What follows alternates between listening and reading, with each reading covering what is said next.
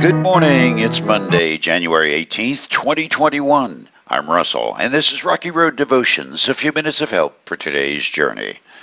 Our devotion today is entitled, The Danger of Swimming Upstream, and our scripture is 2 Corinthians chapter 6.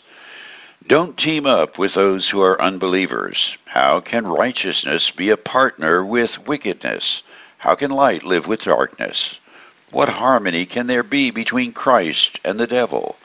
How can a believer be a partner with an unbeliever? And what union can there be between God's temple and idols? For we are the temple of the living God. As God said, I will live in them and walk among them. I will be their God, and they will be my people. Therefore, come out from among unbelievers and separate yourselves from them, says the Lord. Don't touch their filthy things, and I will welcome you. And I will be your Father, and you will be my sons and daughters, says the Lord Almighty. If there's any species on earth that could tell you about how tough it is to swim upstream against the current, just ask some salmon. They're born, live for 2 or 3 years at home in their river, then go on a 2 or 3 year journey in the oceans. If they make it that far, they develop the urge to go back home. The complete round trip may be 6,000 miles, capped off by an upstream final push against strong, rushing waters to do one of two things, spawn and die, or get eaten by a bear. Life can be tough. Salmon live and reproduce on the strength of sheer numbers.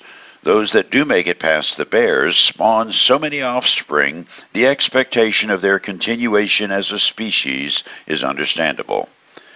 At times, I wonder if the continuation of the church, as we know it, is as certain as salmon.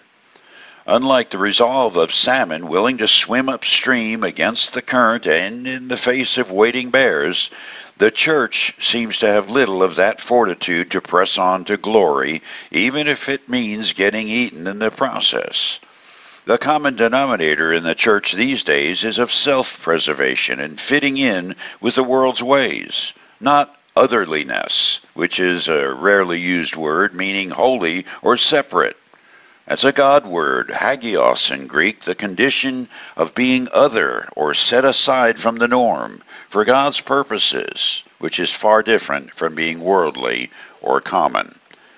Almost a decade ago, I wrote in a Rocky Road devotion about being separate, hagios or holy, the state of swimming upstream against the tide of popular culture.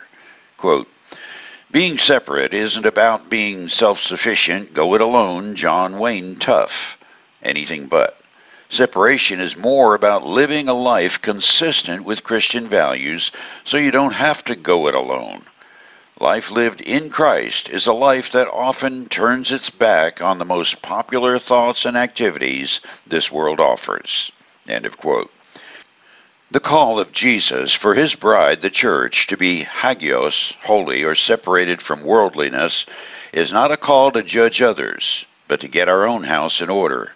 It's to follow the inner call, the guidance of God's Spirit, much the way salmon follow that inner directive to swim towards home. Our call as disciples of Jesus Christ is upward, holy, hagios, to be separately guided by God's Word and Spirit. To do otherwise would be like light and darkness settling down together to coexist. For you today, seasons change, conditions change, presidents, economy, entertainment, all of it comes and goes. The call of Christ remains, follow me.